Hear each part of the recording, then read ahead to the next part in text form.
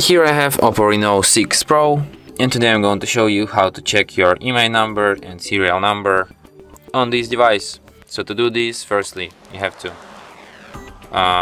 two different methods. The first method is you just open keypad on your device and enter the secret code, which is *#06#, and you can see your IMEI information.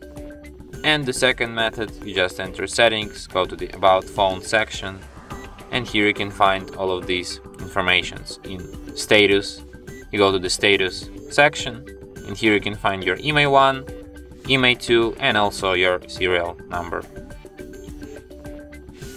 And that's it. Thanks for watching. If you find this tutorial useful, don't forget to hit that like button and subscribe to our channel.